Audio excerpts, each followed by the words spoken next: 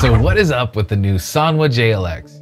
Sanwa has not updated the JLF in like 30 years, and now we have this new release and it's very exciting. And I'm sure you're all wondering, like I was wondering, is it an improvement?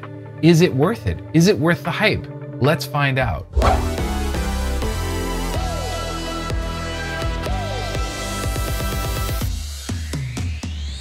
I was fortunate enough to be at EVO 2023 this year, and I picked up 2 of them, and I'm gonna tear them apart and show you a comparison. Well, I'm not gonna tear them apart, but you know what I mean. And that's why I'm busting this video out as quick as I can. I've got my new green screen set up here, so hopefully this is all gonna communicate and look really good. Improved and redesigned. So we've got this revamped main body here and polished pivot. Improved metal washer.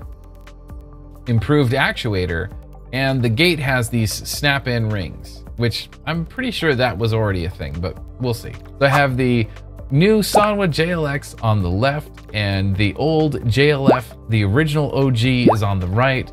And this was late when I shot this, late at night. I was really tired, and I realized now that I had the pins pointed up here, so forgive me on that, but I just wanted to give you a quick comparison shot here of the 2 units. The plate's the same, the depth should be about the same. It should be a straight drop in. They both use the same gates. The gates are interchangeable. Really no difference there. So here we got the gates off now, and you can see it's pretty much identical so far, except for the actuator. So you can see this is the slightly oversized actuator, and it is a different material, and I can tell you, the material felt amazing. It's definitely a better quality material on this actuator. I think they use Delrin. It feels like Delrin to me, which is an awesome material. So they both have the same identical Omron switches that we all know and love. We're very used to those. They feel exactly the same part number and everything. Pretty much the same all around here. And when we flip them over, this is where I think you have the most significant difference. You can see how there's no material here in this upper corner right here. And we have all this extra mass added, and that's definitely going to make a difference, and it does. You can feel the difference when you're using it. This is way more beefed up. I don't know how to describe it, but when you feel that plastic, it feels different. It feels really dense. It's a cool material. Mass makes a big difference. Just adding mass to something is going to add density and make it feel more stable.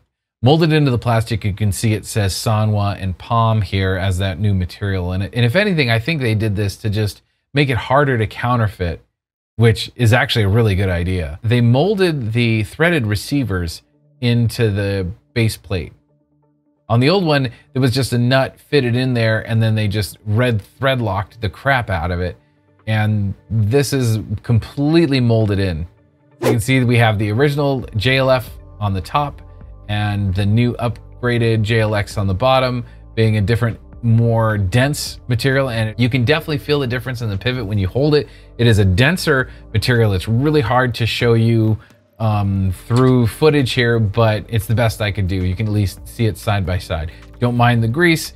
It ships with what I assume is a Shin-Etsu grease, which is the best stuff, but it's some type of non-drying silicone grease for sure. Here's the 2 PCBs with the switches soldered to them, the JLX on the left and the JLF on the right. You can see pretty much the same, the differences being the way the serial number is molded in here. This is essentially identical to the original one, the original being on the right, the new one being on the left.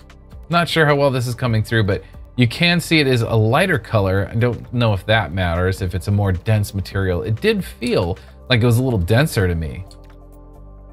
They are lined on top to show that they are dead on exactly the same. They're probably completely interchangeable. It is a lighter, you can see here, it is a lighter shade, the material. It did feel a little denser to me, but it could just be in my head. All right, so here is the actuators. We have the JLX on the left, the JLF on the right.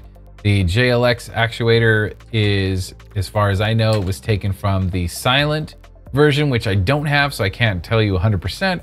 But there's no reason for them to be deceptive, and it was much nicer. It was denser. It felt like a Delrin material, which is a self-lubricating plastic. I don't have any way to confirm that, but it definitely felt better, and you can see the little cone shape to it, and it is slightly larger too, so it should engage sooner. So you can't really see it here, but here is the beefier washer on the left and the original JLF washer on the right, I can tell you it is a beefier washer. It's definitely an improvement.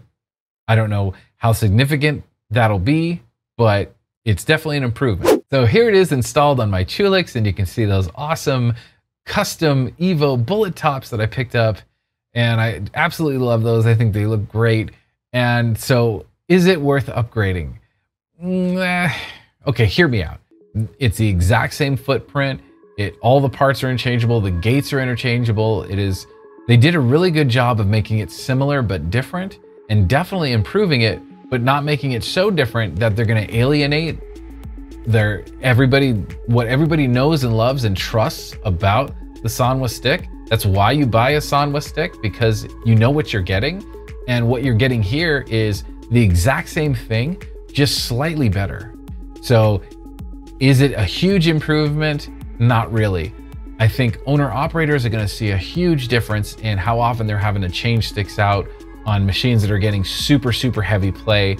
That being said, those of you that have like Mad Cat sticks, typical sticks with just the sheet metal plate on the top, you're definitely going to feel an improvement. It's going to just feel more solid. And they've done a good job of hitting that same price point. It's about $24.95. It's about what you're going to pay for a JLF.